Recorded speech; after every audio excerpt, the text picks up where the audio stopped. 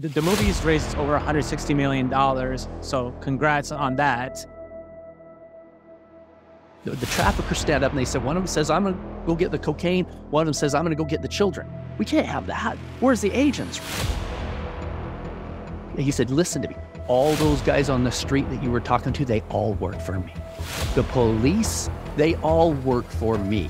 You want to have a party in my city, in my country, you're going to go through me. My equity in the company is worth a hell of a lot more than my salary staying on. I would rather run my own hot dog stand than ask somebody when I could go to the bathroom. I ended up buying LeBron James's Range Rover.